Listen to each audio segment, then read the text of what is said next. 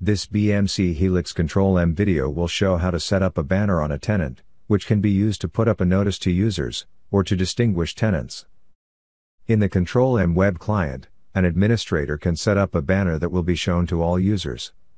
For example, in this tenant, we have put up a red banner, with the text, Production, to remind users that here they are logged into the production tenant. When we hover the mouse over this banner, an additional message is displayed. To set up such a banner, go to Configuration, and then to System Settings.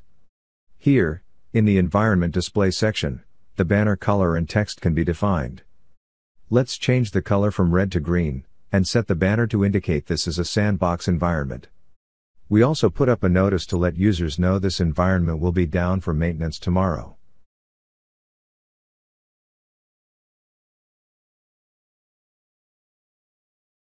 After we save the changes, a message indicates that this change is only visible to users after they log in.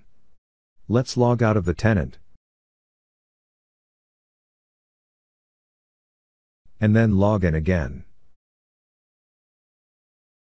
Now we see our new banner is being displayed. That concludes this BMC Helix Control-M Solutions video. Please see our YouTube channel for more videos like this.